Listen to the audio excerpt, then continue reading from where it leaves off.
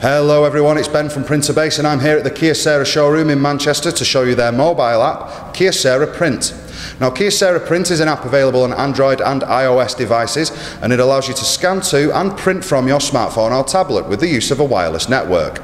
Now the app clearly has business in mind, as there are a few unique options when it comes to printing. If you're using a printer with a finisher, you can staple or hole punch your document, and you can also secure your print job by adding an access code that you need to punch in at the printer. Along with these advanced options, there are also standard print preferences such as paper size, duplex printing, orientation, and whether or not you want to print in mono or colour. Scanning to your device is simple, and all you'll need to do is select the MFP you'll be scanning from, and the image will be sent to your device.